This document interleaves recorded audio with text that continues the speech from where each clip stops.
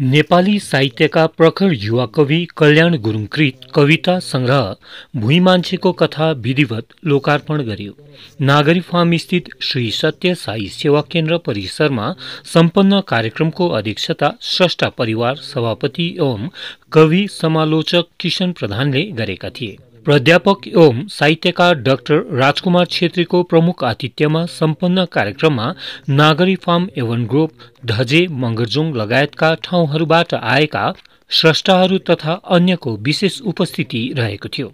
उपस्थित कविहरूले कविता वाचन गरेको कार्यक्रममा भूपाल सुब्बा, डाक्टर राजकुमार छेत्री, किशन प्रधान आदिले साहित्यको विविध पक्षमाथि वार्ता प्रस्तुत गरेको थियो। कृतिकारले आफ्नो अनुभव साझा गरेको कार्यक्रमलाई एसबी राईले सञ्चालन गरेका थिए। आजको यस सामूहिक बेलामा औपचारिक रूपले लोकार्पण भयो भने यहाँबाट घोषणा गर्न चाहन्छु।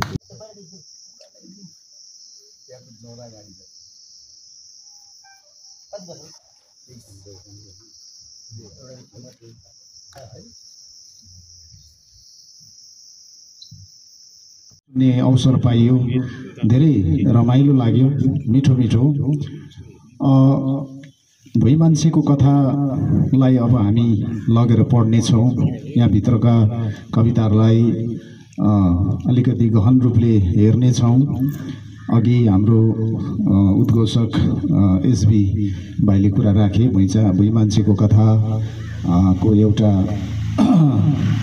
स्ट्रोक नै हाने।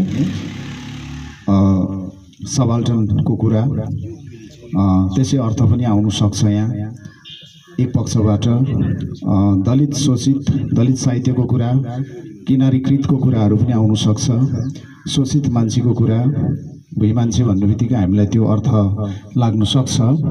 जे होस्, कल्याण भाइ पोखरामा बसेर एउटा प्राइभेट बोर्डिङ स्कुलमा काम गरेर पनि उनले निरन्तर रूपले साहित्य सिर्जनामा लागि परेका छन्। यो अत्यन्तै खुसीको कुरा हो अनि गर्व पनि गर्नुपर्छ हामीले। यसरी एउटा प्राइभेट बोर्डिङ स्कुलमा स्ट्रिक्टली त्यो स्कुलमा काम गर्नुपर्ने हुन्छ, 7 पिरियड क्लास गर्नुपर्ने हुन्छ, बिहान टाइममा पुग्नुपर्ने हुन्छ, बेलुकी टाइम अफ भएर एसेम्ब्ली सकेर मात्रै त्यहाँबाट बिदा हुनुपर्ने हुन्छ। यस्तो टाइट समयमा पनि भाइले यसरी यति राम्रा राम्रा कविताहरू सिर्जना गर्दा हामीलाई लोभ लाग्छ। श्रद्धाको विषय हो। सुरुमा म यही नागरी हाई स्कुलबाटै मञ्चमा कविता लिएरै नै चढेको हुँ, बोल्न थालेको हुँ। कविता मलाई जहाँसम्म विश्वास छ 7औं श्रेणीमा पढ्दै गर्दाखेरि एजुन भन्ने भूपी शेरचनको कविता सबैभन्दा धेर मात्रामा प्रकाशित हुने भइरहेको र भविष्यमा पनि हुने पुस्तकहरू चाहिँ कविताहरू नै हुन्, काव्यहरू नै हुन्। त्यसपछि मात्रै कथा र अन्य विधा। तपाईँ शुभ नाम?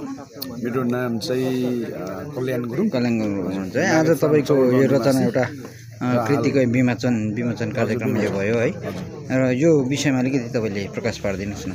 यो चाहिँ मेरो दोस्रो कविता सङ्ग्रह। पहिलो चाहिँ 2005 सालमा म लिलाम भइरहेको छु भन्ने कविता सङ्ग्रह प्रकाशित भएको थियो र अहिले आएर 18 वर्षपछि यो दोस्रो कविता सङ्ग्रह लिएर आएको छु।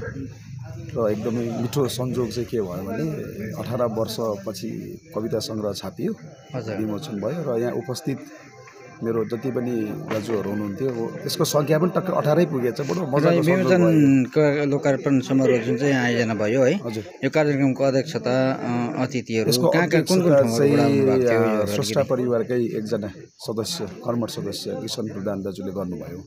प्रमुख अतिथिमा हाम्रो प्राध्यापक डाक्टर राजकुमार छेत्री दाजु हुनुहुन्थ्यो र उपस्थित अब यता मगरजुङ, धजे, नागरी, एमन ग्रुप त्यताबाट हुनुहुन्थ्यो। र धेरैलाई बोलाउन सकिएन किनभने धेरैजनाको कार्यव्यस्तता, दसैँ चाडबाडले गर्दाखेरि एउटा सानो कार्यक्रम छोटो मिठो यसरी आज हामीले सम्पन्न गर्यौँ। दार्जिलिङको दसैँ पूजा सपिङ फेस्टिभल नेसनल एक्सपो 2023 15 सेप्टेम्बरदेखि 23 अक्टोबरसम्म स्थान क्यापिटल हल भारतभरिकै विभिन्न ठाउँहरूबाट 500 भन्दा बढी प्रडक्टहरू जस्तै household goods, handicraft, home appliances, kitchenware जस्ता सामानहरू त्यो पनि डबल डबल धमाका अफरको साथमा 20% of on sale, 20% of on old furniture exchange, world class imported furniture पनि पाउनुहुनेछ। मेगा एक्सचेन्ज अफरको साथमा स्पेशल एट्र्याक्सन अफगानिस्तानी ड्राई फुड्स। समय बिहान 10:30 बजेदेखि 8:30 बजेसम्म।